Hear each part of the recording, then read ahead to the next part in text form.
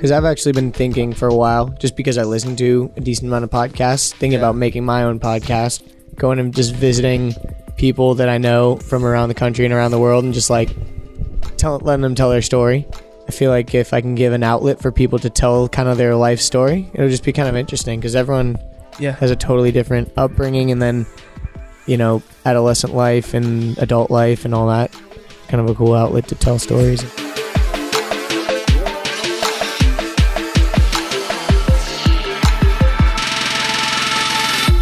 Hey everybody, welcome to a very, very, very special Throwback Thursday edition of the Andrew Deitsch podcast. And this is the 100th upload of the podcast. Not to be confused with the 100th episode that will be coming soon, but if you include episode 0 and all the bonus episodes and weekly updates, then this is number 100 in the feed. And this is a very special day because this is actually the 1-year anniversary of me recording the very first Andrew Deitsch podcast with my friend Adam Kishoro.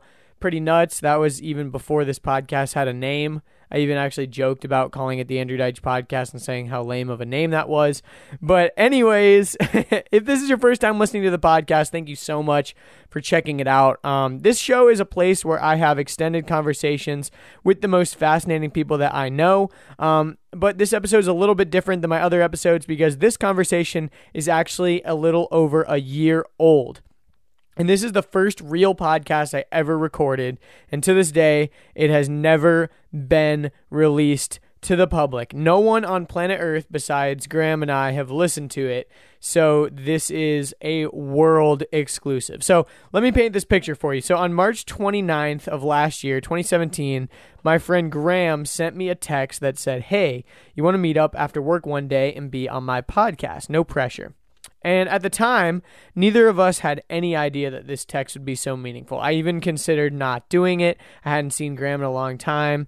I didn't even know what I wanted to talk about, but I thought, you know what the hell, this will be fun. So we were both living at our parents' house at the time, and neither of us really wanted to do it there. So on Sunday, April 2nd, 2017, we met up at my friend Calvin's recording studio, which is actually just kind of like a sad little bedroom in a basement that he was renting from my other friend's dad. And fun fact, Calvin actually produced all the music that you hear on this podcast. I think he actually made the intro song that I used for the podcast in that studio where Graham and I recorded this podcast. So this whole thing really comes full circle, I guess. But anyways, Graham showed up with his cardboard box full of recording equipment and microphones, and I was honestly like impressed with how legit his setup was. And typically Graham would kind of chop the conversation up, remove any parts he didn't like, all that kind of stuff. But after a while, this process just became really time consuming and draining and not fun. And eventually he moved to Chicago a few months later, and he announced that he was going to be discontinuing the podcast. And, I was a little bit sad by that because obviously my podcast never came out, but he kind of uploaded one final episode explaining why he was ending it, and thus this episode, like I said, never saw the light of day. And a couple of months ago, I was talking to Graham, and I asked him if it would be cool if I released this podcast on the 1-year anniversary of us recording it, and he said he would send me the file. So I told him how much this podcast had an impact on me and how it really did inspire me to start my own podcast. And some of you guys might remember, like, I was posting a Snapchat story about it afterwards. I was really excited for it to come out. And needless to say, I think I've improved and grown a lot in a year. Definitely a lot more comfortable talking on the microphone and all that. But before I play this, I do want to say that this podcast was fairly anonymous. Like, it wasn't very public. Graham kind of used, he didn't use his last name on the podcast. He didn't want people, sharing their names and all that because it was raw and very unfiltered. And this podcast is probably going to be listened to by more people than was ever intended. So quite possibly this is the most unfiltered that I've ever been, because in my mind, I was not imagining that the audience would be this large. And it's kind of crazy though, because at the end, Graham asked me what the plans for the future were. And that was pretty cool to hear what I said, because after I did the podcast, I kind of decided, like, I think I want to do a podcast. So anyways, I'm going to stop being so sappy and just play it for you. So without any further ado, here is the unabridged, long-lost episode of the Logical Insanity Podcast. Check 1 2. Check 1 2. Am I good? You're good. Kind of. I think I'm coming in a little hot. I tend to talk kind of loud though, so it might get louder. That's what I was thinking. You're a loud guy, so I really am. Do you like that you're a loud guy? Kind of. Like sometimes it's kind of embarrassing because I don't even realize that I'm being loud, and then people are like, "Bro, you're being really loud." I'm like, "Oh shit." Do you are you a drunk loud person? Like when you have a few, do you get louder? Yeah. I think that's unfortunately. I think I got that too. I think it's just Irish German people. I think our people just love to rage. I think so too. That's what you are, right? I'm guessing. You look like what Hitler had in mind. I'm definitely a German, yeah. Definitely super German. And the last name. Yeah, that's true. And we won't say your last name for the folks, but introduce yourself. Welcome, I guess. My name's Andrew. Okay.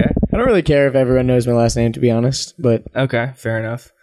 Well, I do. So there we go. No worries. I don't want you to sue me in a decade. Oh, yeah. That's actually a good point. I didn't think about that. Yeah, for sure. I wouldn't sue you. I know. I'm just defamation. I'm just joshing. I'm just Drake and joshing. But yeah, welcome to the podcast, folks. I got the address from Andrew of where to do this, and it was in the neighborhood I live in. I was like, yikes! This is someone's house of a parent I know. That's hilarious. I did all my smoking and shit beforehand because I wasn't sure if it was gonna be like, "Hi, Mrs. Levinson," Yeah, that's hilarious. Meeting parents and shit.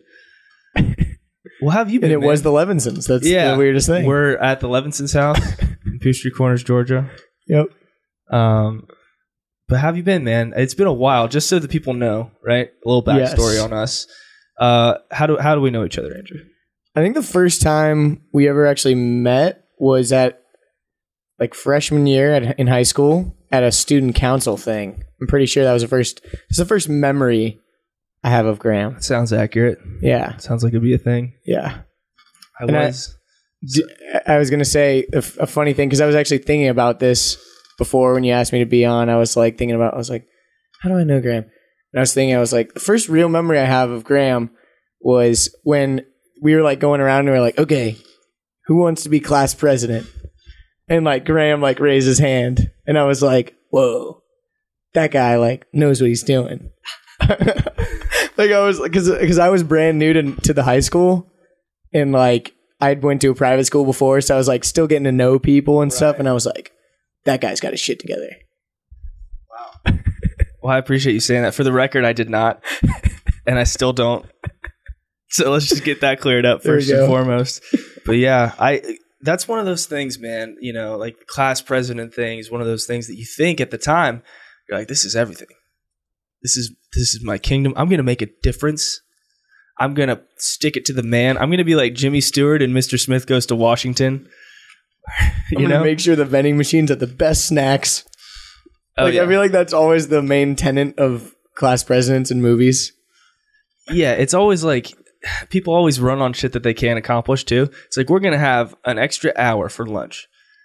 Yeah. And all the administration is like, no, but you don't understand. Like we have like a schedule and shit. Like we gotta fit class and stuff in, you know? Yeah, exactly. Like you're not really the president because really the principal's the president.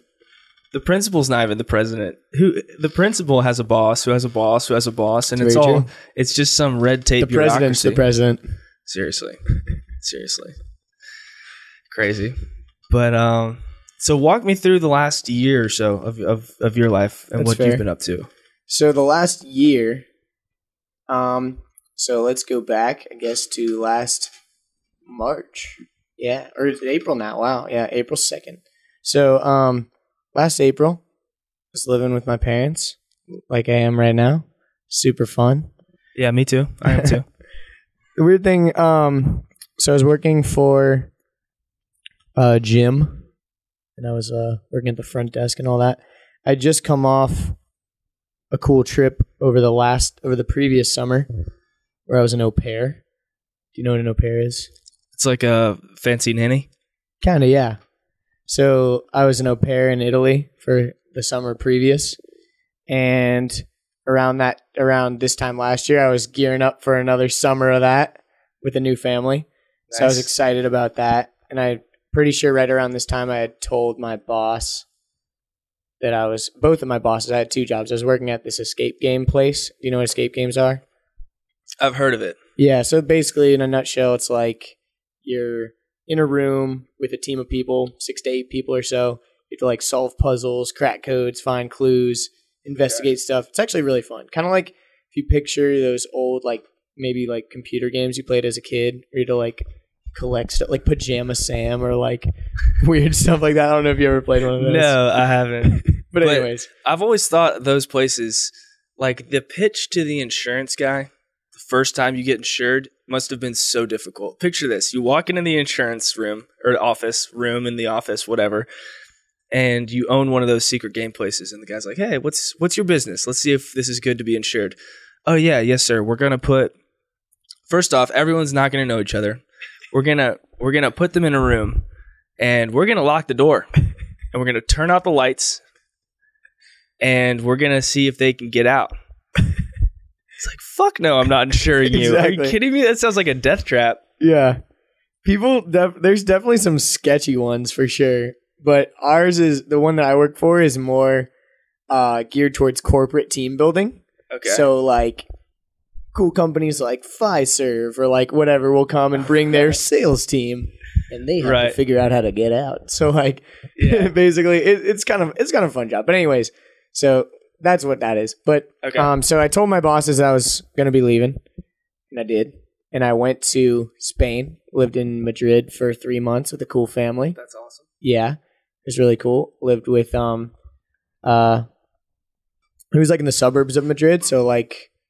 Kind of not as far out as Norcross is from Atlanta, but like you could get into the city within like 15 or 20 minutes, I guess. Okay, kind of. Right. And but the weird thing about Madrid is it's kind of flat, so you can actually kind of see the city. So like if you're high up, you could like see it.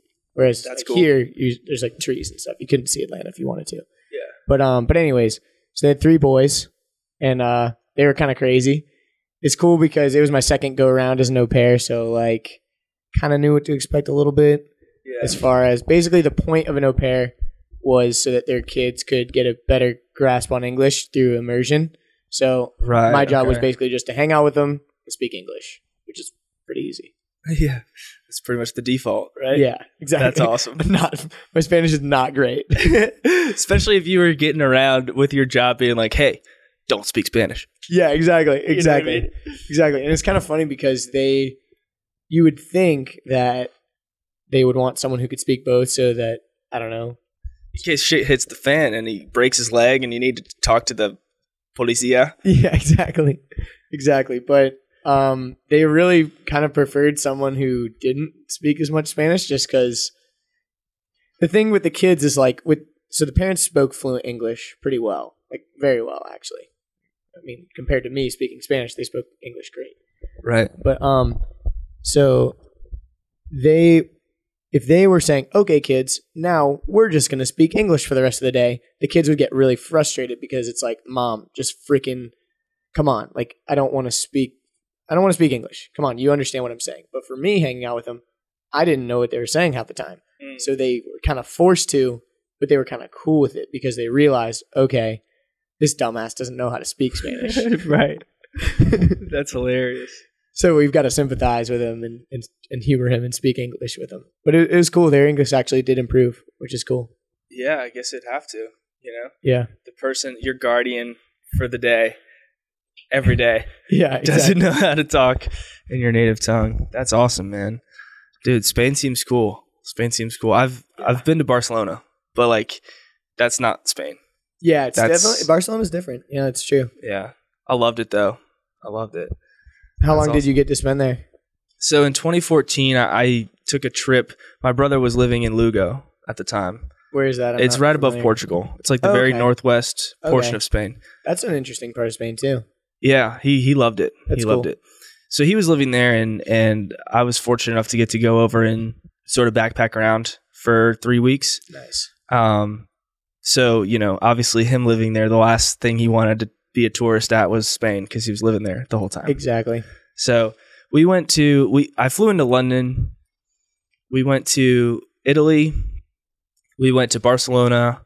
We went to Brussels, Amsterdam, Budapest. We went through Germany. Okay. But we didn't really stop. Train or? Dude, it was listen to this shit. So we're in Amsterdam and we need to get to Budapest. And the train was like 600 euro, like direct. Like it was like crazy. Like what? This was okay. Very right. It's weird. I know. This was the one portion of the trip that we didn't have mapped out. We figured it would be like, hey, just take the train. It's like 50 euro. Yeah, exactly. So we're in Amsterdam. We're in the hostel. We've checked out. We're using their Wi-Fi, and all he has is his smartphone. And he's trying to map out. Wait, why are you in the hospital? No, the hostel. Oh, I was like, that's a big part of the story. We're in the hospital. We're using their Wi-Fi. But basically, we had to get a bus to Munich with a stopover, a 3-hour bus layover in Cologne. And there's nothing more defeating than a bus layover. And only 3 hours, because you can't do much of that. Dude, yeah, we had to just stay in the McDonald's and just like use their Wi-Fi for 3 hours in the middle of the night. Like not good hours, really. Shit, like that's terrible. Like early AM hours. You know what I mean? Yeah. And then we got back on the bus, and it was one of those buses where it's 2 seats facing 2 seats with a little like table area. Oh, that's kind of weird. It sucks. Yeah. Well, it sucks for traveling sleeping. For sleeping, yeah. Because, I was facing this Frenchman who's also trying to sleep, and we were playing footsie all night, like waking each other up, not even meaning to, just kicking each other as hard as we could, like sleep kicking. But then we get there, and we're in Munich, and it's the first snow of the year. Like, it's the first day that it's snowing, because this is December. And we've got this blah blah car that's coming to pick us up. And it's, for those who don't know, blah blah car is like a long distance Uber. If people are going somewhere anyways, they can get on blah blah car. People can sign up and basically tag along. So we roll into Munich, just not in a good mood, like long ass bus ride. Neither of us slept well. Yeah, of course. And we're trying to get this guy on the blah blah car, and it's looking like it's just not gonna happen. Like he was gonna meet us at like say noon, and it was like getting like 1:32. Like we're fucked. Like it's snowing. We don't know anyone. We don't have anything set up. Do you have winter gear? Like we had jackets and backpacks and stuff, so we were good there. Okay. And we bought like a baguette and some ham. So like we made it work. That's pretty standard, I feel like. Yeah, absolutely. But we were just in the metro, just like, oh fuck, it's cold. Like I hope, like, is this him? And then it would drive by, and it's like, oh god, we're looking for like a Citroen. Yeah. He drove like a Citroen, whatever. Something. But he finally comes through. My man Benjamin, and he pulls up, and it's like we felt like we were rescued. Like the dude who's on the oil tanker that sinks, and he just sees the orange helicopter coming. He's like, fuck yeah, this is it. Like, I'm getting out of this situation. That's awesome. But yeah, he picks us up, and he was saying that they shut down the Autobahn because it was snowing, because it was the first snow of the year, and he was the last car that they let through before they shut it down. Whoa. So we would have been in a bad spot for sure. But yeah, and then from there, did he speak English? Was he cool? Yeah. He was a cool dude. That's he was awesome. smart. He was driving to Munich from Austria. So we got that leg of the portion with Benjamin. Nice. Who was a smart guy. Were you guys the only passengers, or were there a couple? Okay, cool. Yeah, it was just, and then from there we stayed a night in Vienna. We got in late. Next morning took a train to Budapest. We got there, but it was a bitch. It took like probably 2 days. Nice. Day and a half. But yeah. That's a fun little story about Germany. So you didn't get to see much of Germany, right? But I'd been before. You've been before. Yeah. I'd been before. Cool. Yeah. So you were in a blah blah car with Benjamin. That's cool. He goes, and he's this half Austrian, half German guy, and he was talking about. He said, "Education is the most important." That was the worst accent I've ever done. That was like half Spanish, half black. Half black. My people lost everything. That was amazing. But he said, education is the most important thing for like a society. So that's pretty fucking wise. Yeah. That's pretty wise. I mean, yeah, that's interesting. But that was like his thing. All the time he was saying that. Well, he was a super worldly guy. Like he lived in South Africa for a while. That's cool. He was very well informed. Just one of those people who's like a good citizen of the world. That's awesome. I want to be like that. Yeah, of course. I feel like you meet a lot more like worldly people in Europe, or at least when you're traveling in general. You run into other travelers when you're traveling. A lot of Australians. Yes, Australians are really cool. For the most part, Australians are the shit. New Zealanders are really cool too. Yes. I think New Zealand is like Australia 2.0 from what I hear. I've never been, but apparently it's like freebasing Australia. Yeah, like I met a bunch of people from New Zealand when I was in Belgium for this music festival, and there were so many people from New Zealand, and they'd get so pissed when you saw their flags and you thought it was the Australian flag because the flags are so similar. You're like, "Oh, you're from Australia?" And they're like, "No, fuck you, I'm from New Zealand." I'm a Kiwi. I'm a Kiwi, you fucker. You cunt. Well, they love to have fun, man. They're just a fun-loving culture. They really do. Which is really all you can ask for. Pretty much. Yeah, for sure. They party, dude. But, so we were talking about Barcelona. So you said you went through Germany, and then you went back to Barcelona? Or you did that at the beginning of the trip? No, that was like the first city that we did. Okay, cool. So we did 3 days there. We only stayed at most 3 days in like a place. That's kind of cool. Yeah. So like Rome, we did 3 days. Amsterdam, Barcelona, like the big ones, Budapest, we did 3 days. Nice. And then the other ones we did like a 1 day or 2 day. Like we did 2 days in Florence, 1 day in Brussels. Like, which I know 1 day isn't really that. You can't really like learn a city in 1 day. But when you're doing a trip, you gotta cut your losses. Like, do we visit this place at all, or do we skip it?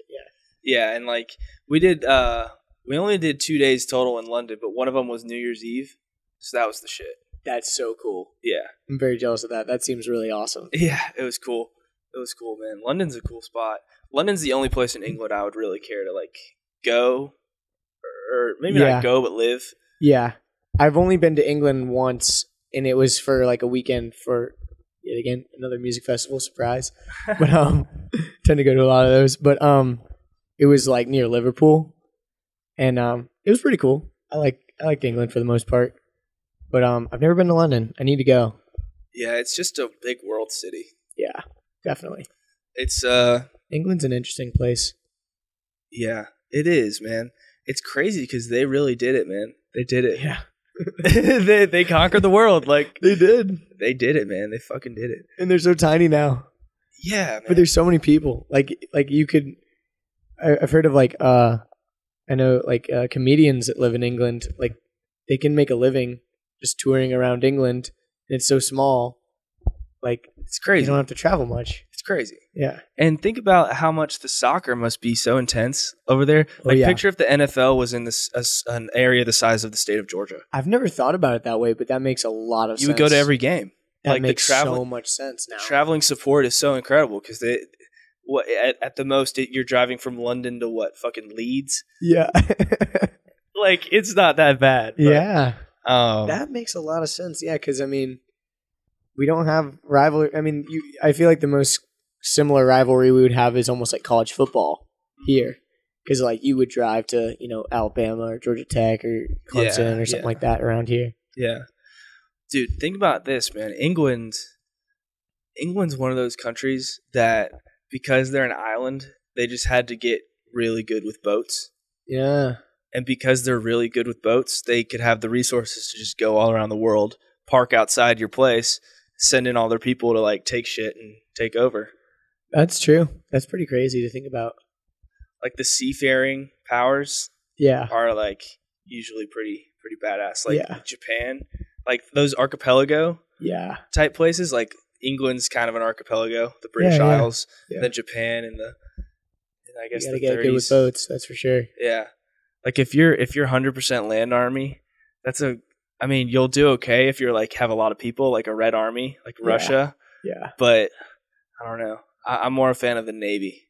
Yeah. Navy's badass. We're a water planet at the end of the day, right? It's like 60, 70% water? I think maybe even more. I could be wrong. But A lot of water. That's for sure. Yeah. We got a lot of it. Yeah. I heard, do you listen to Joe Rogan at all? I mean, Joe Rogan podcast. Yeah, I do from time to time. Yeah. One thing he said recently in one of his specials, he was like talking about California's in a drought, and they're like, "We've got a water problem." He's like, "Look out there! We've got so much fucking water. We don't have a water problem. We have a salt problem." And he's like, "It's true. If we can just figure out a machine that can get rid of all this salt and filter out the ocean water, we're gold. We get tons of water. We don't have a water problem. That is true. We're right next to the water." It's so hard to do, apparently, or expensive. Yeah. I've heard they have to do it through plants. Like you have to put a plant in salt water that is able to process salt water and like fucking put out oxygen to make better, like more water. How does that work? I just realized I just talked myself into a corner big time with this. Yeah, I was like, I'm just gonna let you go on this one, man. The plant thing. Second, I start talking about science, science, man. Can't do it. Didn't listen in Can't biology do it. So chemistry or whatever. Yeah, fucking Google it, folks. Don't get your news here. It's not a good source. I've said it before. Fake news. This is fake news. It's fake news. Alternative facts here. You heard it first. Maybe I should just rename the show Fake News. Fake News with Graham. The Fake News Podcast with Graham. That'd be funny. That's hilarious. So what was your favorite spot when you went over there? I really enjoyed Amsterdam. Amsterdam was really cool. Yeah. And I enjoyed it more than I thought, and it had a bigger impact on me than I thought it would. I went there on a weekend with one of my friends, Tom, and we met initially because he was friends with one of my friends that I met at a concert back in America, and he was doing a work program in Barcelona. He lived in Barcelona, and I was living in Madrid, so we were like, "Yo, let's go to Amsterdam for the weekend." So we got a hostel and just explored Amsterdam, and like it was just awesome, man. Like the people there are so cool and attractive. Like everyone there, I feel like is so like put together in Amsterdam. I don't know. Yeah, they're all riding around on bicycles, smiling. Yeah, and they're all like tall and like beautiful. They're just like beautiful people. They're all like for sure very well dressed, very well put together. Everyone hangs out outside. Like I was there in the summer, so like it's beautiful weather. That's awesome. Like obviously I'm not the biggest liberal in the world, but like the way they do, I feel like liberalism over there. I don't even know if it's super liberal, but I'm more of just I guess in favor of let people do what they want as long as you're not hurting anybody else.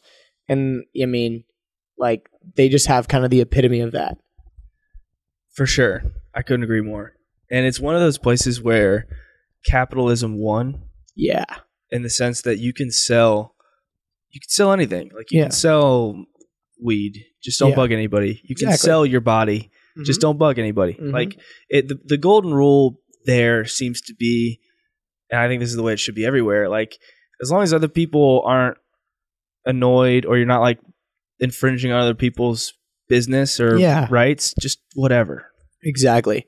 And that's why I feel like that's kind of how the police are in Europe in general, sort of. Like they're not like out to get you, kind of like in America. It's like they're sitting on the street with a radar gun, like trying to catch you doing something.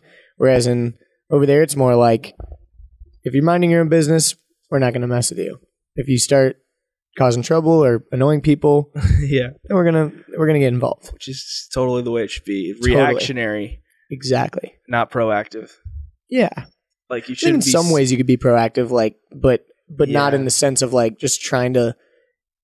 Not in the way of like being a glorified tax collector and just trying to like catch people speeding. No one's hurting anybody. So true. Yeah.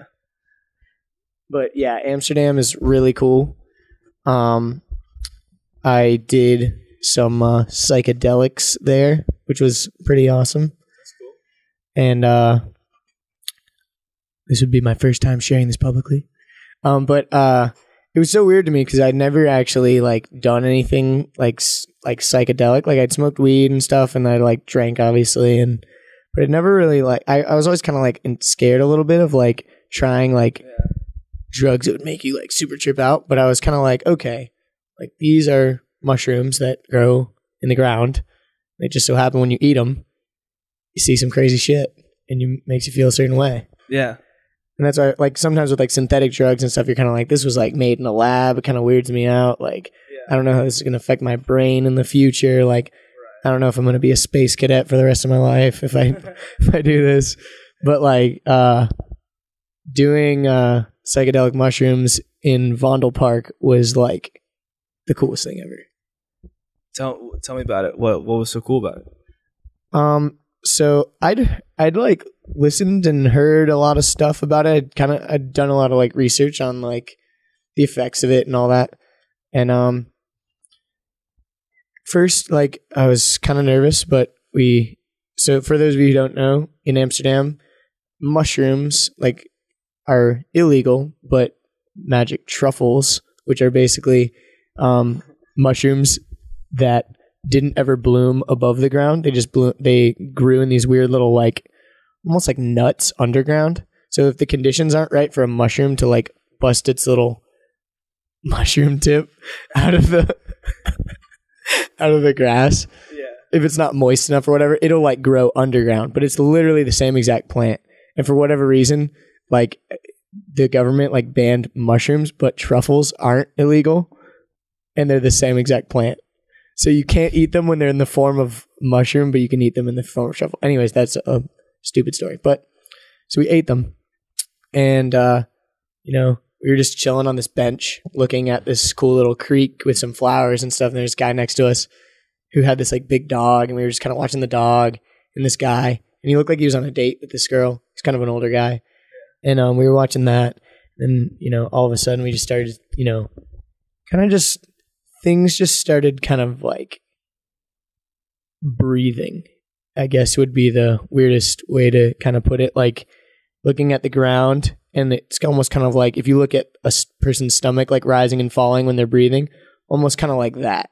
Okay. Like things just kind of started like pulsing, and you kind of start seeing some like geometric kind of patterns forming. Uh-huh.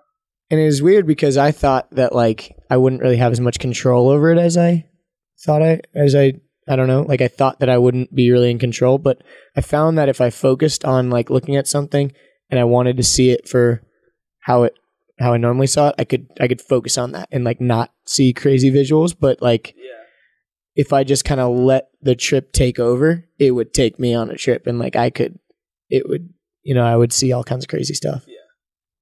Did you see anything that wasn't actually there, or was it just distortions of things that were there? I think, I did see some kind of stuff that wasn't there, like in the sky. Like I definitely saw stuff that like wasn't there, but it was almost kind of a distortion of things that were already there. I didn't see any like unicorns or anything. I didn't like fall into a black hole and like see some craziness. It wasn't anything like that, but it was just very interesting because I got like this. I felt like I just felt like a hippie. Like I was just talking so much like hippie speak, like, oh man, dude, everyone needs to try this, man. And like, man, Donald Trump needs to take some mushrooms, man. That would calm him down, like stuff like that. Yeah. but in actuality, it just I was just like really happy. Like it was just really cool. I don't know. Was it spiritual at all? It actually was. How so? In a way that it was very primal. Like I was like, this is an experience that millions of people have experienced in the past. This used to be part of lots of kind of like religious rituals and stuff like that. Yeah. And for whatever reason in today's modern society, at least in America, it's very frowned upon and illegal, which is kind of ridiculous to me because I'm not hurting anybody. I'm eating a mushroom that grows out of the ground, Yeah, exactly. It's very weird. But it felt very primal, and almost like I felt like I was kind of connected to some kind of ancient power or something. It was very, very strange. Like I felt kind of like, wow, the majority of people living on Earth right now have never tried this, but there are tons of people that have tried this, and I kind of felt connected to them in some way. It's very weird. Yeah, absolutely. It's funny because I pretty much have the exact same experience, or like the ancient thing is a thing for sure. Isn't it weird that everyone kind of gets that? Not everyone, but I mean, isn't it kind of strange that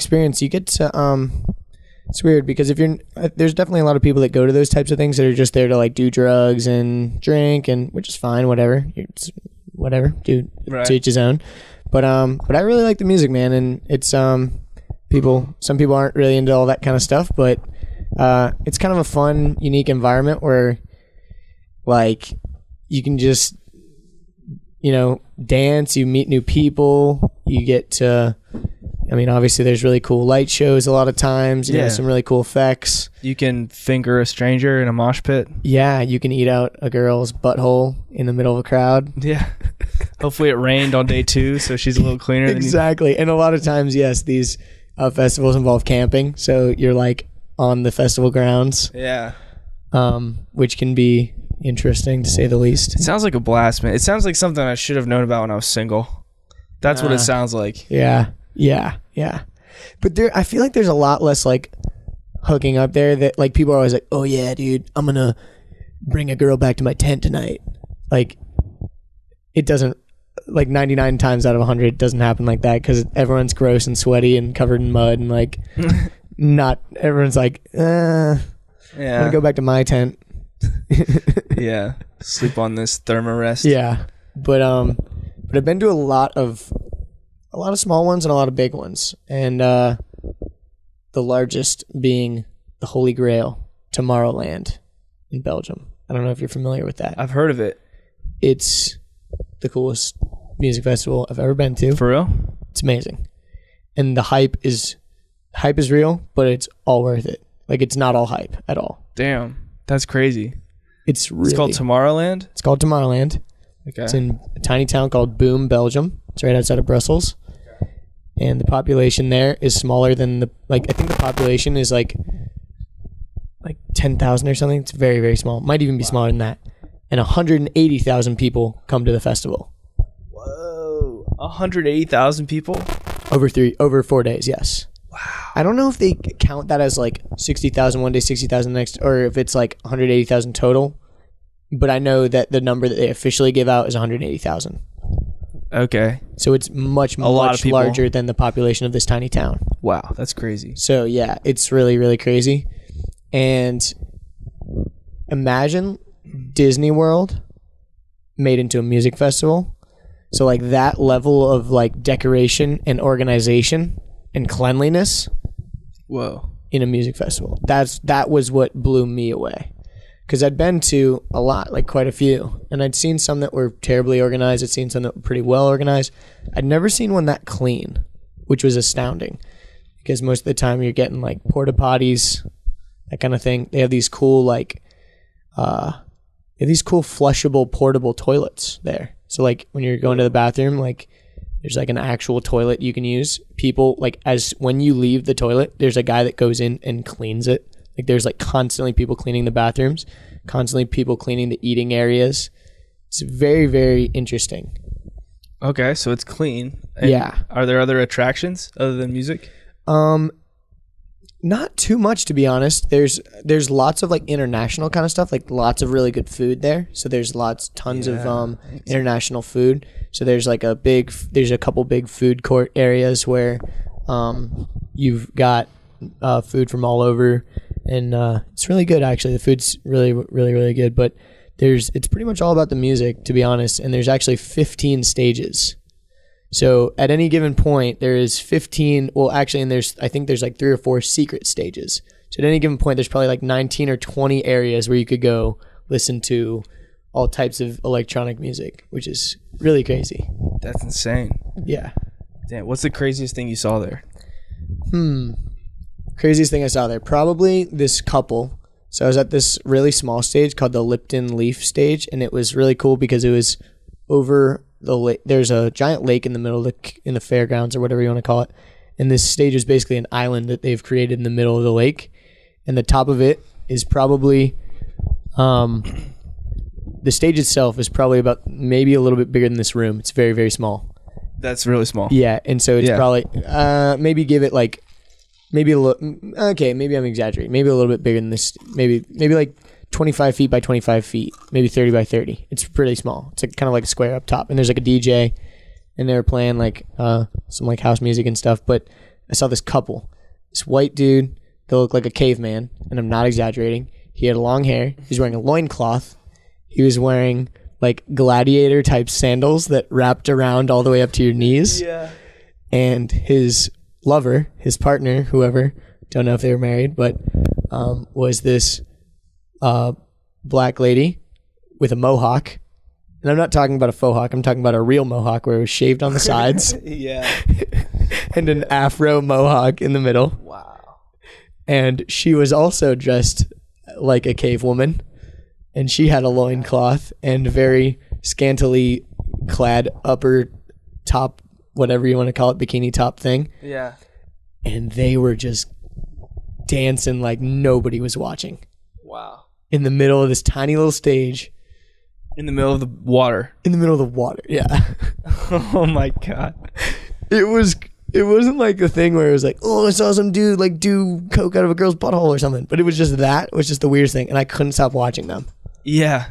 And they didn't care if anyone was watching. Oh yeah, and the caveman guy was drinking out of a pitcher of beer. So he had an entire pitcher. That's such a funny detail. Yeah. He doesn't even need a cup. He just got a pitcher of beer. Exactly. Fuck yeah. He got a pitcher and he was just drinking it to himself and sharing it with his girlfriend or whatever, whoever she was. Oh, that's hilarious. But I saw them a few more times throughout the weekend as well. Oh, wow. And every time I saw them, I just smiled because they were just the epitome of not giving a fuck. That's awesome. They were wearing loincloths. And I don't think he was wearing underwear underneath. Like, I'm pretty sure it was just a loincloth. They were getting real primitive. To say the least. That's probably awesome. The best way to put it. Dude, that's so money. That's awesome. Yeah. I feel like there's a lot of crazy things that go on at those festivals. Definitely. People come out of the woodwork that you don't even know exist. Really? Yeah, just people that are like, where do you live? Like, where did you come from? Like, just like weird hippies that I'm like, where did you even buy those pants? Like, those look like a quilted patchwork of like drug rugs. You know what I'm talking about? Like drug rugs. Yeah, the sweaters. Like, yeah. Like, it looks like they made like pants out of like quilting those together. Like, where did you buy those like gypsy pants? Yeah, like some alpaca farmer in Peru made them. Yeah. Some like native Incan. Yeah. That's hilarious. And they're like, the crotch goes down to their knees, and you're like, why are you wearing these like Aladdin pants? Like, what are you doing with your life? It looks cozy though. Those Aladdin pants can look pretty cozy, I think. Definitely. That's awesome. Yeah. But yeah. So anyways, definitely some weird times, music festivals. But but on another note, kind of like traveling, it's cool because it's kind of like a global gathering. And since it's in that tiny town, like if you go to a music festival, for example, I just went to Ultra in Miami. Lots of people that go are locals. You know, lots of people live in Miami. So it's kind of like the thing. Oh, cool. You live in Miami? Let's go to Ultra or whatever. Or maybe they live close by. Right. But Boom is such a tiny town in Belgium that pretty much everyone in the town, I think, goes to it because it's such a spectacle. And I think they all get to go for free because it's such an invasion of their life. But it really is. I bet. It's crazy. But it's like once a year, their life just gets taken over by this weird festival. But I think everyone in the town gets to go for free or very, very discounted. Yeah. And but it's cool because everyone travels in from all over the world. Like I said, like New Zealanders, Australian people, Japanese people, Korean people, Americans, Canadian, South Americans. Like, it's so cool because rich Africans. Yeah. And Indian people, and it's cool because everyone's there for that. It's not like you're just running in like, oh, what are you doing here? Like, everyone's there for that. So it's kind of cool. That's pretty crazy. Yeah, it's a weird experience. I wonder if there's ever been a child born at Tomorrowland. That's a great question. That's born there? Maybe, probably. Could you imagine being like 8.5 months pregnant and it's definitely frowned upon, but going to Tomorrowland? Is it Tomorrowland? Whatever. Yeah, so Tomorrow World was an offshoot of it, made by the same people, but that was actually in Atlanta, which is crazy enough. Really? Crazy enough, yeah, outside of Atlanta, where that already happened? It happened for 3 years, and the third year was a total shit show. It rained. You might have heard about it, but it was like a total mud fest. Okay. And like all the transportation, like so a lot of people stay in hotels. They don't want to camp and stuff. And like all the buses that are supposed to come in, all the shuttles to take people back to their hotels, like couldn't get into the festival grounds because it was so muddy. And they had outsourced their shuttles. So it was like another company doing it. And they were like, fuck this. All of our drivers are getting stranded in the mud. We're out. So like the festival itself had no way of like getting these people to their hotels. And it was a total terrible situation. They had to refund a lot of people their money. They basically said anyone who wasn't camping on the last day couldn't come into the festival. There's no way to accommodate them.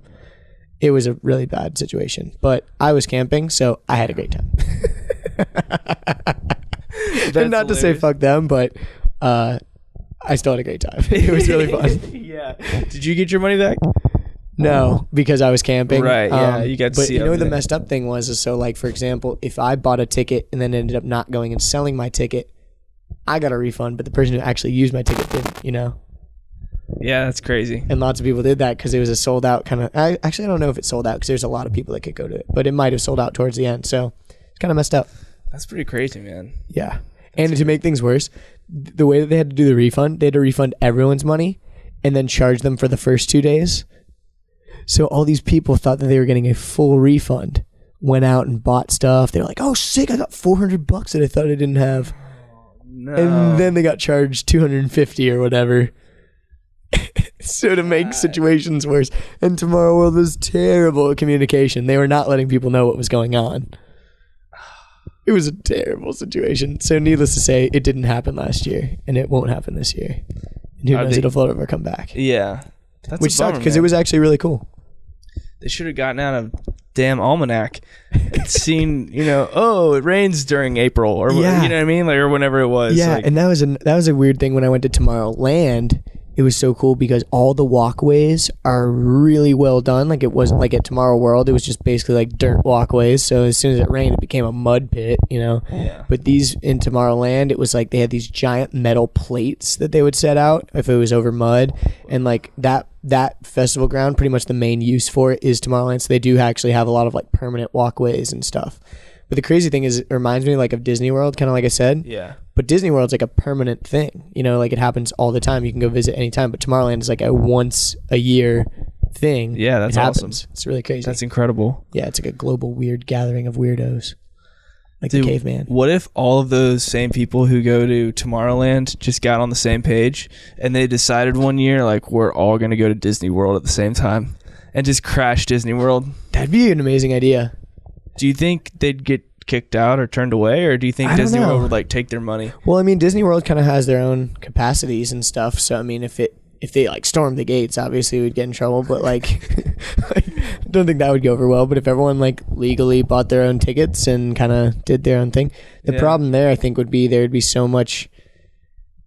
No, we should do it this weekend. Oh, well, I can't do this. Like just annoying. Yeah. Like someone really powerful in that scene would have to just put a stake in the ground saying, we're going this weekend. Yeah, it's got to be like it'll be a year out. We'll all decide. Exactly. Invite loincloth mohawk girl. Exactly. Like we're all going to show up just freaked out, like letting our freak flag fly and just take over Space Mountain at Disney World. Yeah, it would be weird because there's so many kids. I feel like Epcot would be a cool place to do that because like Epcot's kind of like the adult. International. Adult. Exactly. That's hilarious. I have a friend that works for Disney World and she said like, I was like, Epcot's kind of boring. And she's like, go as an adult. It's really cool. You can like drink around the world and stuff. And I'm like, oh, that sounds cool. I bet. Yeah. What is your friend who works for Disney World? How does she like that?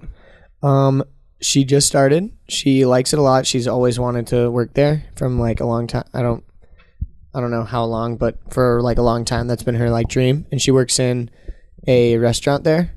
And so her like major was in like hospitality stuff. So she really likes it. Obviously, there's a lot of weird rules about Disney World that are strange. Yeah. And she's actually one of my friends that goes to a lot of music festivals and stuff too. So she kind of has to keep a lot of that kind of secretive, sort of, from her coworkers and bosses, I guess, just because of the afraid of the, I don't know, blowback or whatever. But gotta keep it PG. Yeah, gotta keep it PG. Actually, probably G. Yeah, I didn't know this, but if you post a picture of the backstage area, like anywhere that guests can't see, anywhere on social media, you get fired immediately. Yeah. Like any kind of area that a guest shouldn't be able to normally see, fired. That's crazy. Yeah. They can be cutthroat, though. You totally can. Because they've got a line out the door, stack of resumes. It's a very, very weird company to work for. I don't think I'd want to do it, but hey, to each his own, whatever. I knew a guy who did it. I actually just did a podcast with him yesterday.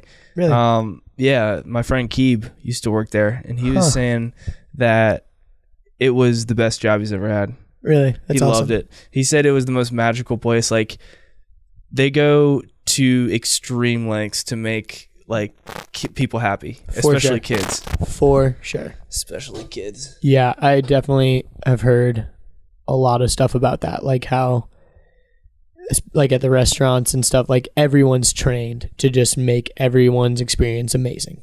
Yeah. It's supposed to be the happiest place on earth, so they have to like live up to that, Yeah. It's weird, but it's amazing. I would never. You know what's weird is people who go to Disney World for their honeymoon. Yeah. Run the other way. Those people are crazy. 1,000%. Couldn't agree more. There's so many people in this world too that I'm just like, I'm glad you guys are together and you guys are happy together, but I will have nothing to do with you. Yeah, it's like, I'm glad you found each other. Try not to make too many people who are weird as fuck like you guys, and just stay in your lane. Exactly. You know? Exactly. Don't be in my life. I'm happy for you. I'm happy for you. You guys are nice on your own, but holy shit, you're weird, and please go away. Exactly. Yeah. Exactly. Like, very confusing people that are just like doing their own thing, I guess. Well, yeah, and I feel like Disney people and cruise people are kind of the same people. Disney cruise people, ultimate. I know, that's the ultimate. Like, hey, ISIS, here's an idea. Like, like, you know, like, how about you start targeting cruise ships, man? Those people suck. That's amazing. Those people are the worst. Just cruiseaholics that just go on cruises like every chance they can get. Yeah, like Just people who fat drive people that they drive a Honda Odyssey. You know, minivan people. Yeah. And you know, that's amazing. I mean, at the same time, you need fertile people to make more people. Yeah. But I think we got enough. We definitely have enough. I think we're good on people for a while. I would argue we have too many. Yeah.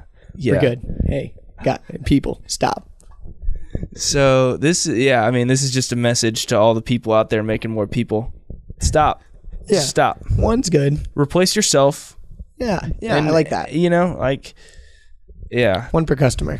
We don't want to have. Yeah. We don't want to have to get a China roll in. Yeah. Here. And like, there's all these people like, oh, don't you want to have kids? It's like, stop encouraging them. Yeah. They've decided not to. Hey, how about you adopt Chill. one? How about you adopt one? Recycle. Yeah. You know, you don't need to just bring a whole new. That's wasteful. Like, you know what I mean? There's already kids who need a place to go. That's true. People are weird about that though. Yeah. Like, they want to bring their. People want to have their genetic code replicated. I think that's a primal thing for sure. It's to the core of biology. Yeah, it's like survive and replicate. Exactly. Like, those are the two things. So I don't know. Yeah, you want to make more little things that are like you, which is weird because people don't think about it like that. But that's so like egotistical. I feel like Narcissistic. You're like, yeah, like I want to make more things just like me because I'm fucking awesome. I'm gonna teach it the way I am. Yeah, we're gonna do things my way. He's gonna be my little buddy, little sluggo. Yeah, we're gonna play baseball. And then it's a girl, and it's like, you're gonna play softball. You know what I mean? Like, it's just fitting a square peg in a round hole. I want to do ballet, Daddy. Hey, no, we're gonna play catch. We're gonna play catch. Or like parents that are trying to raise their kids like 100% gender neutral, like. I respect that, but at the same time, it's like if your kid wants to do ballet, like let him, you know, like you're just saying that because all the other girls in your class want to do ballet. You're gonna do pottery. That's asexual. The boys and girls can do that. Yeah, I think I was just talking with someone the other day who announced that they're having another child, and this time they're not gonna. They already have two. They have a boy and a girl, and the third one they're gonna just wait until it's born to like see what the gender is, you know. Mm-hmm. And I was thinking how awesome it would be if they released a name first, like it's gonna be Taylor, or like a asexual name, you know. Just kept the world guessing. Yeah, kept themselves guessing. Yeah, but then there's names. Pat. Yeah, but then there's names like Kelly, where it's like, if you're a guy named Kelly, I'm sorry, but like, go fuck yourself. Change your name to Arthur. Get out of here, Kelly Slater. Yeah, I don't know who that is, but fuck you. He's like a surfer, I think. Okay. I hope you scrape your knee. I hope you fall and scrape your knee, Kelly Slater. Not really, but Kelly Slater. I don't know, man. Some of them I'm not buying, you know. Mm-hmm. Or when a girl's named Carson, same thing. It's like, yeah, that's a boy name. That's a boy name, bitch. Stand down. Yeah, I feel like it's these weird suburban moms that are like really rich and like they want to name their kid like something. I'm gonna name my kid Brandon, and it's a girl or something. This is Skylar. Yeah, very weird names. This is Caden. She's a girl. It's always like, what's another one? Like Shane is another one that's like kind of recent. I've never heard a girl named Shane. No. I'm talking a guy name. Yeah, that's a good point. Or like double names. Mm-hmm. You know what I mean? Mm-hmm. Double names just make me infuriated. Yeah. This is Michael Carson. It's like, go fuck yourself. Choose one. Yeah. I think I've talked about double names on the podcast before where it's like... Just one of your pet peeves. I met a guy who was like, I'm John Henry. I was like, okay, have fun, have a good life. I hope you blow up on that ISIS cruise ship. If you're that Disney cruise ship that we just gave ISIS the idea to go attack. What if there was a cruise ship just full of ISIS members? Hey, you know what? I'm gonna rephrase that, because it would be a terrible tragedy if ISIS attacked a Disney cruise ship. There's a lot of kids. That's very true. That would be quite sad. They should attack a Carnival cruise ship.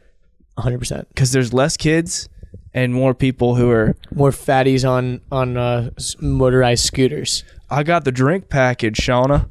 I got the unlimited drink package. Hey, don't forget the sunscreen and the Tivas. Oh, man. Want to go for another slice of pizza or maybe a bit of mac and cheese? The chocolate fountain sure is great. I stuck my finger in it last night. Don't tell. You know what's crazy? Pepperoni pizza and chocolate fountain are pretty good, actually. It's kind of got a tangy aspect to it. I had one too many strawberry daiquiris last night and thought that'd be a great idea.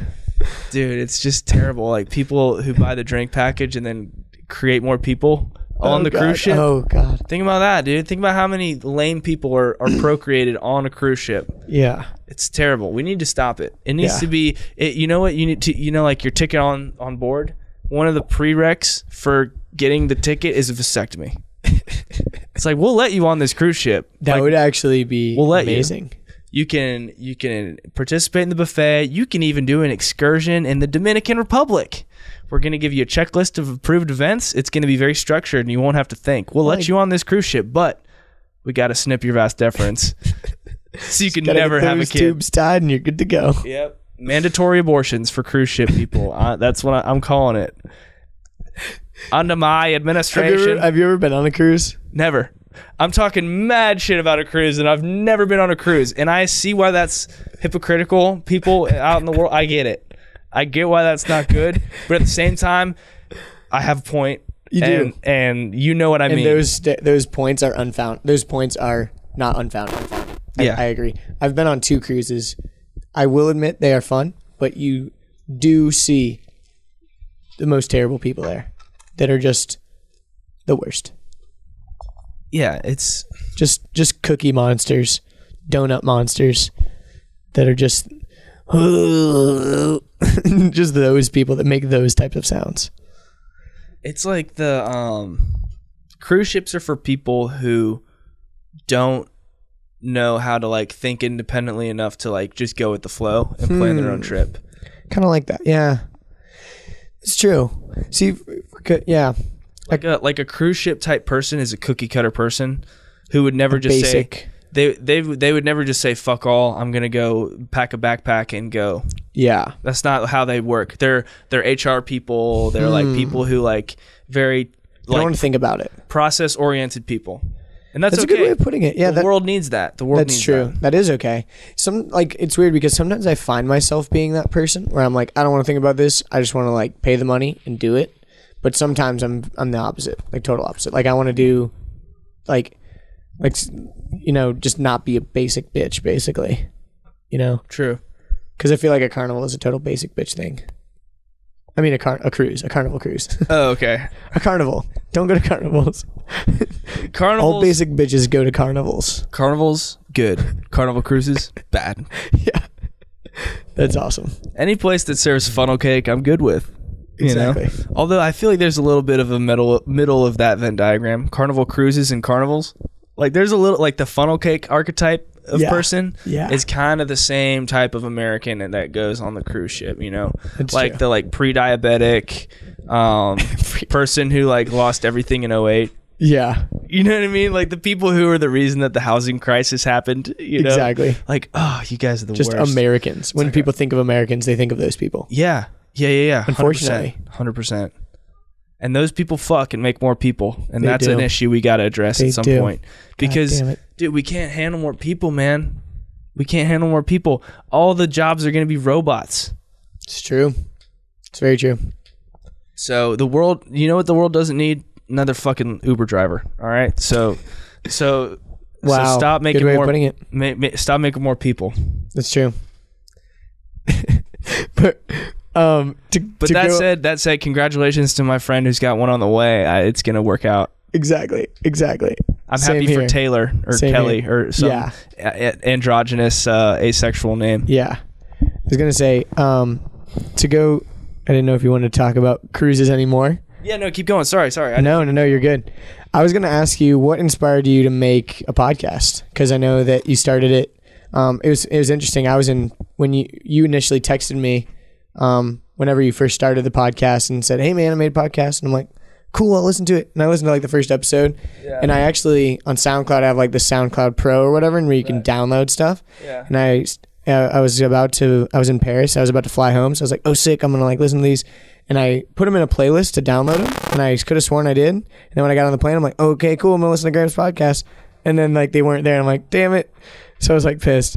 But then like a couple of days ago, you hit me up. But anyways, what inspired you to make the podcast? Attention-seeking behavior, for one. That's one of them. It's not a bad thing all the time. It's not. I mean, people have different outlets for attention-seeking behavior, right? I mean, some people are destructive with it, and some people are constructive with it. So very true. That's what I've been trying to get better at with my life. Is just like, I call it like mental Aikido. You know what I mean? Like where you take the circumstances around you, and instead of fighting back directly, you just kind of push that bitch to the side and have your way with it based off the like other people's inertia. You know how like Hapkido, the like martial art, where like it's not about striking, it's not about grappling, it's about like using the attacker's momentum to like so to maneuver it out of the way. Right. So attention seeking behavior, making a positive out of that. This is what the podcast is, I guess. That's cool. Yeah. That's really cool. That's because I've actually been thinking for a while, just because I listen to a decent amount of podcasts, thinking about making my own podcast for a little while too. One thing that I've been really inspired, like you said, Dr. Chris Ryan, and like going and just visiting people that I know from around the country and around the world, and just like letting them tell their story, doing a cool little podcast. So I feel like that's one interesting thing is like, everyone starts off as a baby, like we were just talking about. Like, your parents bring you in, they give you a name, like you are now this, and you grow up, and throughout whatever circumstances you experience, that's who you become. Like, you become a person. Obviously, genetics plays a role in that, but like, I feel like if I can give an outlet for people to tell kind of their life story, it'll just be kind of interesting, because everyone has a totally different upbringing, and then adolescent life and adult life and all that. It's kind of a cool outlet to tell stories and all that. That's exactly it, man. People are interesting. Yeah. Celebrate in their own people. way. Yeah, exactly. And that's kind of like, I know earlier we were hating on like cruise ship people, and I think the reason I feel so strongly about that type of like boring person is because like I think of boring people as like, fuck boring people, because it's a loss of potential to be cool people. When you take an easy option and float the mainstream, you're doing yourself a disservice. Exactly. And it sounds harsh, but like I don't have as much respect for, like, I call them neutrons, like people who aren't bad or good, but just kind of like hanging out. Which I was definitely kind of that type of person for a while. I felt like neutronic. Yeah, I think it's kind of weird, but I think my parents are a little bit that way. I think parents kind of get into that groove a little bit too. Just like, we've had kids, we have our jobs, so we're just gonna kind of float down. Let it, it's kind of a weird. Yeah. But yeah, that like traveling definitely helped me get out of that. Traveling is a huge part.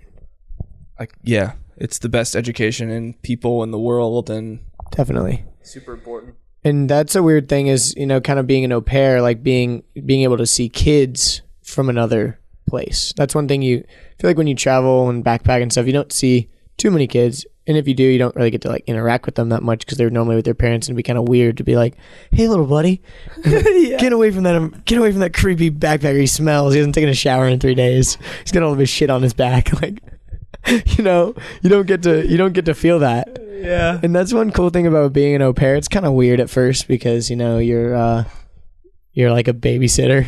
It's not the coolest job, but absolutely, it's cool because you get to live with a family, so you get to see how they live, and like you get to see how they raise their kids and how the kids are. And I think one of the biggest things I realized with especially last summer with the 3 kids, they were all almost like 1 year apart. So those parents were getting busy, like one after the other. Exactly. Cream-filled mommy. Exactly. And they were just boop, boop, boop, like pretty much 1 year.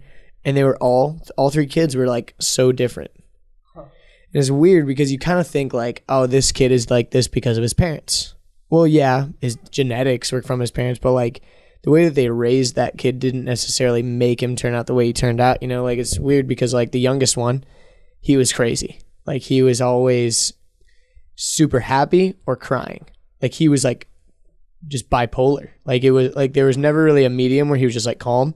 It was like he was either super, super happy, eating candy or something, or he was sad that his, crying that his brother took his toy or whatever. Right. And he could kind of play by himself, which is kind of funny. And then like the middle one, he never really wanted to be by himself. He wanted to always be with his brothers, but his brothers sometimes didn't want to be with him, so that would make him sad, What about the oldest? And the oldest one, he could kind of play by himself sometimes, but typically he wanted to kind of be like the ruler of the situation and like make his younger brothers do what he wanted. So like if they were going to play something, he wanted to be the one to decide. Gotcha. Okay, here's my question, right? So like it's a two-parter. How does one become an au pair? Yes. And the second one is like, I don't know. I've known you for over 4 or 5 years. Like, dude, you're not qualified to raise kids. What the fuck are you doing being an au pair? That's my second question. That's a very great, valid question. So point A, you can go on a multitude of websites. So definitely back pages. Yeah, Craigslist. No. Dark web. Yeah, no. So there's a couple cool websites. The one that I've used for both times, I've been an au pair twice now, one in Italy, one in Spain, is aupairworld.com. It's pretty cool. Okay, so you just find people through the internet. You make yourself available. Yeah, it's almost like a dating website. Like to break it down in the most simplest terms, it's like a dating website. You build a profile. Right. They build a profile based on criteria. Background check. How's that work? So it's kind of weird. Like there are some services where you sign up through almost like an au pair agency and they pair you with a family. Right. They do a background check. They au pair you with a family. They au pair you. Yeah, exactly. And but for the family that I was with the first time in Italy, the parents are both lawyers. So who knows if they did their own kind of background check on me? Probably. They probably did. Like an Interpol. Probably. They probably did, which I was cool with. But what they really wanted was like references. So like, for example, I was like in Boy Scouts. So I had like one of my old Boy Scout leaders like write a letter of recommendation. Some of my previous employers wrote a recommendation. Okay. I worked at a summer camp for a few summers and stuff. So that was a big one. Yeah. Having some experience. And then also at my, at the church that I went to growing up and stuff, I used to work in the child care center sometimes like for money when I was in high school. Cause like it's one of the only jobs that I could like do or get or whatever. And so I had done that, kind of taking care of some kids. I'd babysat my neighbors in the past. So like I kind of had done some stuff, but never anything this intense where I was living with a family for months at a time. So that was kind of nerve wracking at first, but got kind of thrown into it. And so that kind of answered both questions in one. But yeah, Au Pair World, I definitely recommend it. Kind of sketchy, but the cool thing is because it's like a dating website, kind of like I said, you don't really know these people, but definitely recommend if you're looking into this, Skyping with the family a couple times so you get to talk to them face to face. That's a cool thing you can do. Meet the kids over Skype, that's kind of cool. See if they, see if you could hang out with them for multiple hours at a time a day. Yeah. Obviously, it's going to be weird. Kids are weird on Skype. They don't know you. You're a stranger. So it's going to be a weird conversation anyways. Right. But yeah, but once I did it the first time, getting it the second time was much easier because I had experience with it. Like it was, I'd already proven that I could do it. It's like renting out your apartment for Airbnb. The first time is just the hard one. Exactly. And the second time you're like, I've done this. Yeah. Yeah, exactly. That's cool, man. Yeah. That's cool. So was it sort of a means to travel? Most definitely. Yeah. It was so one of my friends, Brooke, she was an au pair. She decided like, I'm going to do this thing.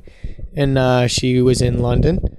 And I was messaging her on WhatsApp and asking her all these questions. I'm like, oh, that's so cool. I was like, such an awesome experience. You're like getting to like live there. You know, it's not like you're just out there on a vacation. Like you're not just there on a permanent or a temporary thing. You're kind of like living there for a little bit. That's so cool. And so I was messaging her. She's like, yeah, you should do it too. And I was kind of like, what?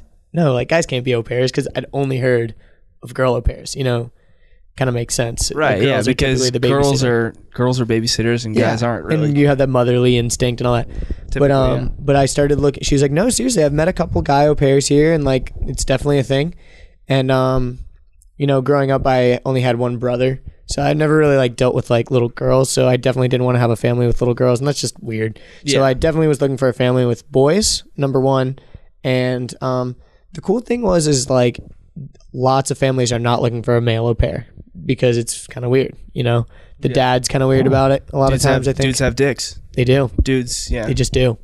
And yeah, it's just weird. Like, I don't want a weird dude hanging out with the kids, but like a girl, it's I don't like want that human with a penis here. Yeah, fuck that. Gross. So you know, I realized that a family that's cool enough and open-minded enough to have a guy au pair is going to be a cool family typically. Yeah. Which is kind of a weird thing, because a lot of I've met and talked with lots of female au pairs, and lots of times you just kind of like girl mom drama. Like the mom is like way too into like, okay, so what are you doing today? Where are you going to take them? What are you going to, like the mom is like way too, because it's like a womanly, they like almost don't trust them. But with like the guy, they're kind of like already cool with the guy taking care of their kids. So they're kind of like, yeah, go to the pool, whatever.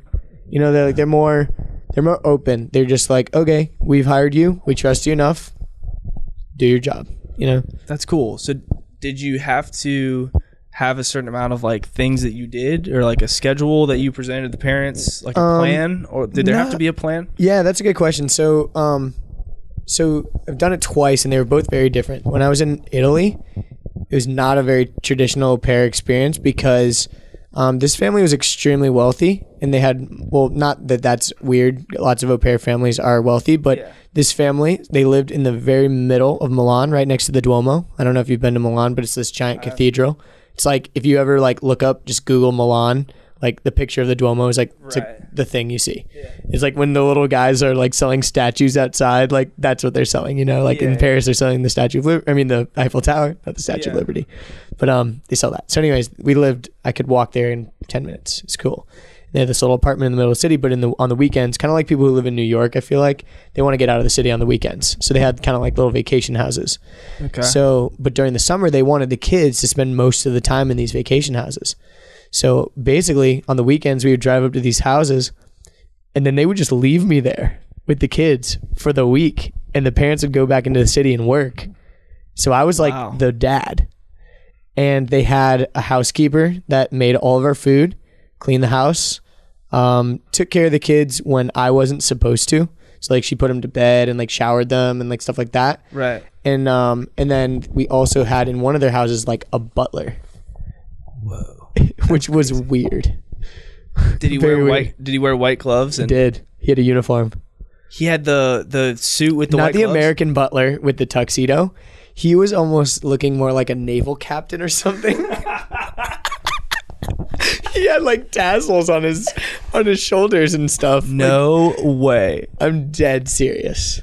I'm not being facetious. Like this was a real thing. And it was so cool. It was the weirdest. It was kind of awkward because.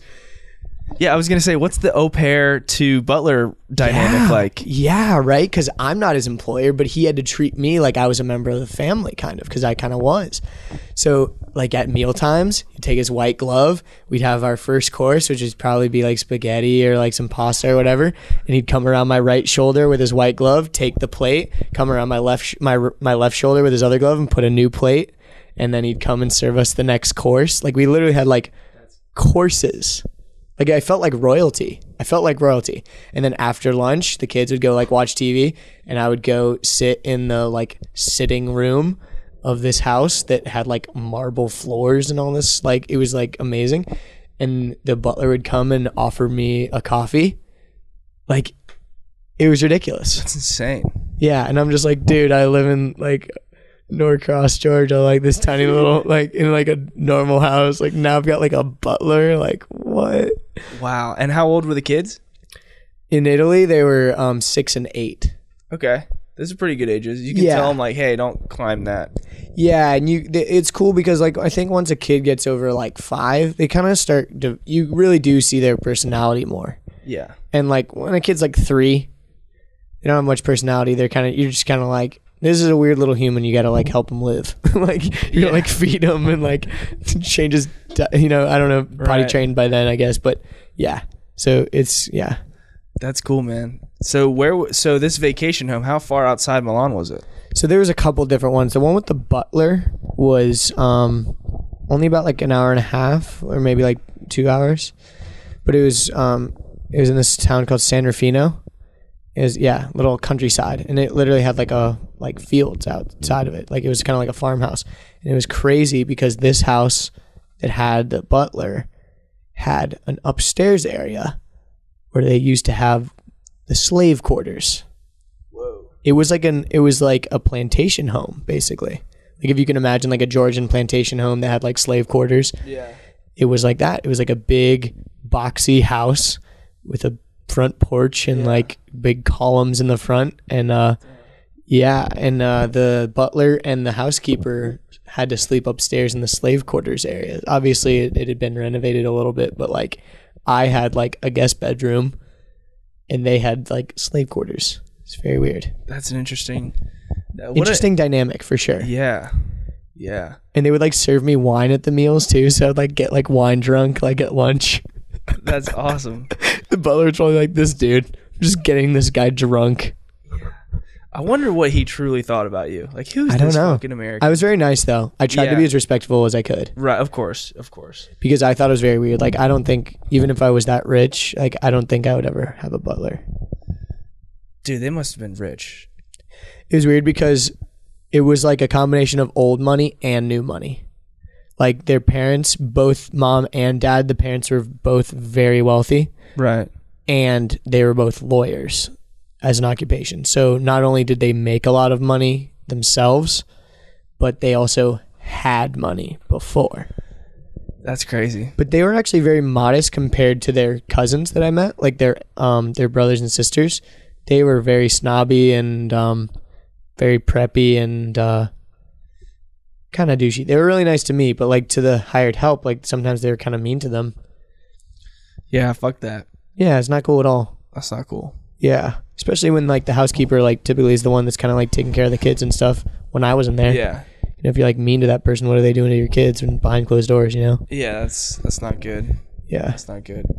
Well, that's awesome, man. That's a unique experience to say the least. Yeah. Spain was a lot different. The Spanish people never had they had a housekeeper, but she was more, I guess, treated more normally, I guess.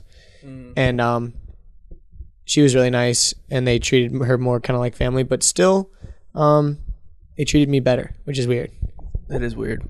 Yeah. That is weird. But yeah.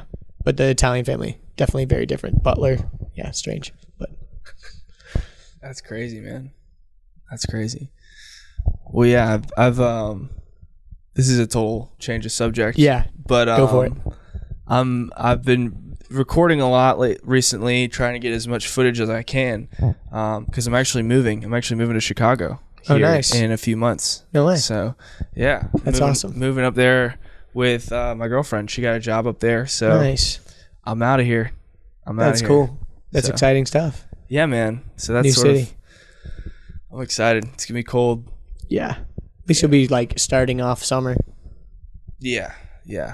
Have you ever been to Chicago? I know they have a music like Lollapalooza. Yeah, I've never been there though. Okay. They have another one. Lollapalooza's like multi-genre kind of. You get like all bands, DJs. You get all kinds of stuff.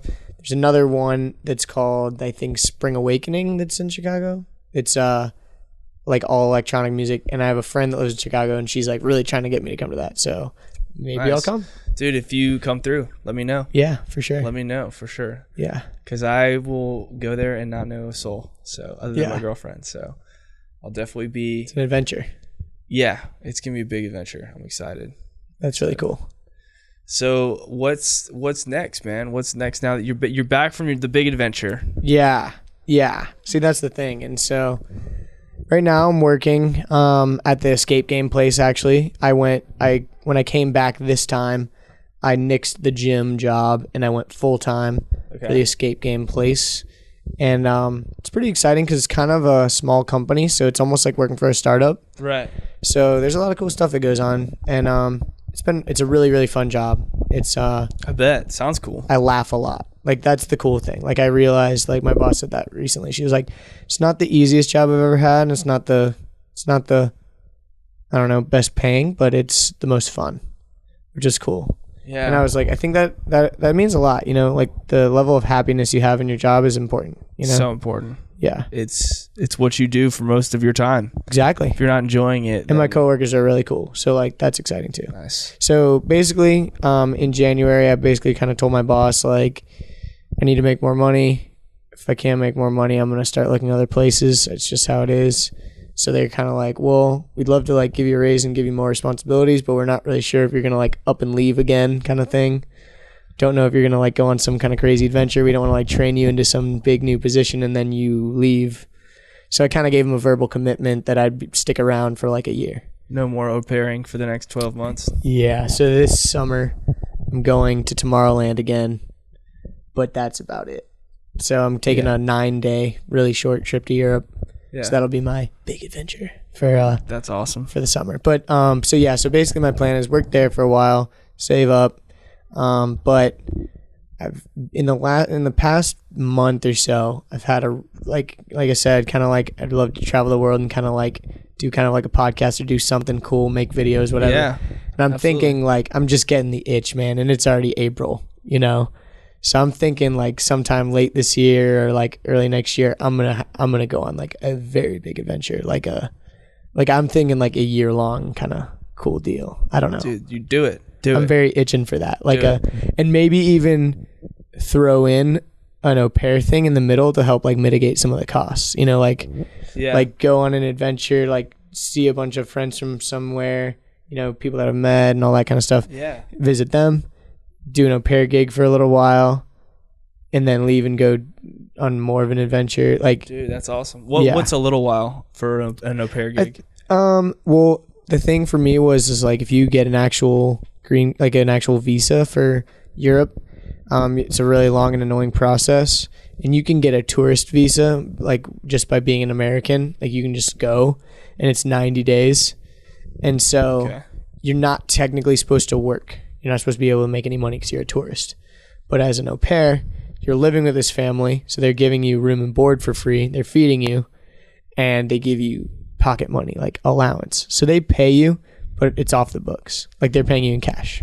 Gotcha. So I'm technically, I was technically making money over there, but it's not very much enough to do some cool stuff on the weekends. Because money and Tomorrowland money. Yeah, exactly. And in Italy, actually, I saved a lot more than this past summer. This past summer, I did a lot more traveling on the weekends and stuff. Saw a lot more places. This summer was really, really fun. But I think, a short while for an au pair gig would probably be like 90 days, something like that. Okay.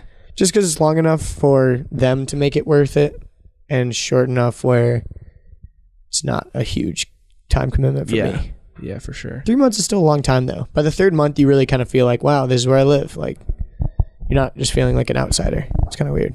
That's pretty crazy. Yeah. Well, that's awesome, man. I truly wish you the best in that adventure. Thanks, man. That's gonna be awesome. Yeah. And yeah, man, just be a vagabond. Just do that thing, man. There's something so endearing and exciting about the idea of like just leaving behind everything and just going. And I feel like I'm squandering an opportunity if I don't. Like I'm gonna look back on my life and be like, damn, I had friends in Australia and I never like went and slept on their couch. Like, damn, I know a guy in South Africa and he's invited me to come down there and I've never taken him up on it. Like stuff like that where it's like, I've met so many cool people that it's like, I need to just freaking do it.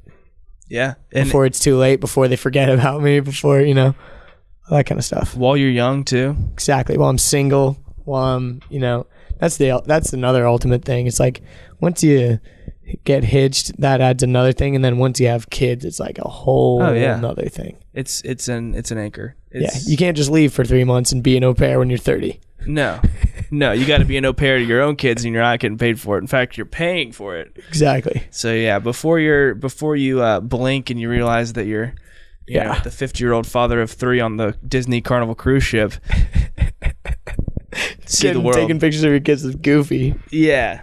Before that happens, and you're getting a henna tattoo on your bald head. Yeah, just travel the world, man. Travel the world. Exactly. That's awesome. And the country, to be honest. I want to travel more of the United States. Dude, there's so much. That's what at least for me, that was a big realization when I went over to Europe. Is like, this is smaller than the U.S. Obviously, with the exception of Russia, this is smaller than the U.S. Yeah. And there's so much of a variety of culture. And then you think about the U.S. and the idea that there's like a federal government to like run all these people of like different backgrounds and cultures. And you realize that it's just sort of fucked from the start. Like, where do you begin? It's kind of similar in certain ways where you've got like, people from like Louisiana. Yeah.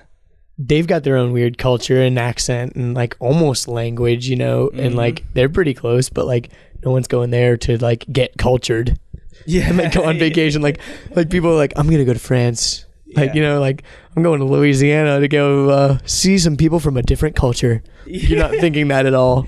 Yeah, you always want to upgrade when you're getting cultured. True. You never want to like, yeah, that is kind of a downgraded culture. Yeah. Even though I know why it is, because I understand why it is, but cultural relativity, right? Isn't that like the thing that people always say you shouldn't do is think like this culture's not as good. But that said, we're better than them.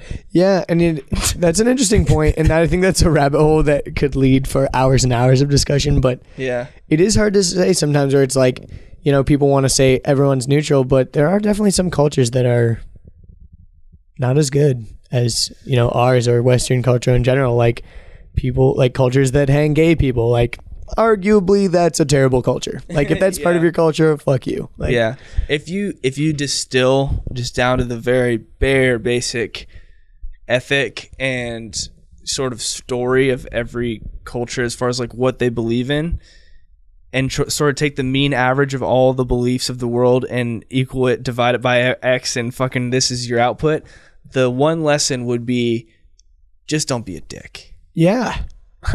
Like that's the one thing everyone in the world pretty much for the most part agrees on is like, I think so. Just don't be a dick. Like don't hang gay people. Yeah, don't be a dick. Like that's, I think, like we were kind of talking about earlier, it boils down to like, do your thing. As long as your thing doesn't interfere with me doing my thing, I'm cool with whatever you want to do, and hopefully you're cool with whatever I want to do. Don't be a dick. Don't be a dick to me. Don't make me. Yeah. Pretty much. You can play your music as loud as you want, as long as it's not annoying me.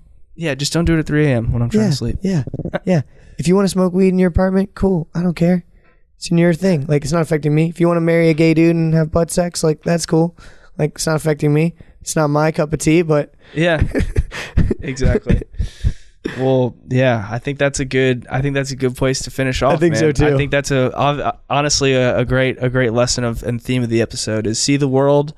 Be a good citizen of the world too. Don't go someplace thinking that you're gonna be, like impose your culture and do your own thing in someone else's turf. Yeah. Because I, at least from my travels, I feel like the worst at that are like 22-year-old British men who go to, like fucking Ibiza and order a Carlsberg. You know what I mean? Like, exactly. Just live with the culture. Don't try to fight people and be loud and fucking. Exactly. Yeah.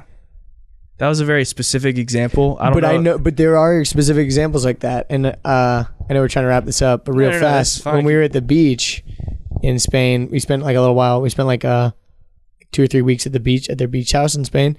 And there was this one hotel. There was a German hotel. And if you tried to go stay there and you weren't German, they'd tell you that they were fully booked, no vacancy. And the only people that can stay in this hotel are Germans. Everyone speaks German. They all go to bed super early. They all go out and like eat at the same time. Like Spanish culture is like very different. They all eat super late. They'll hang out at the bar until 1 or 2 in the morning. They'll eat dinner at like 10 p.m. The Germans are fast asleep in their hotel by that time. like is hilarious. And they come to Spain, but they want nothing to do with the Spaniards. They just want to be Germans in Spain. So crazy, man. Yeah. So for the folks at home, if you're thinking about going out there into the world and seeing it, swan dive into that shit head first. Just do it. Shed your, I guess, your expectations and try to absorb as much as you can, because that's really what it's all about. Absolutely.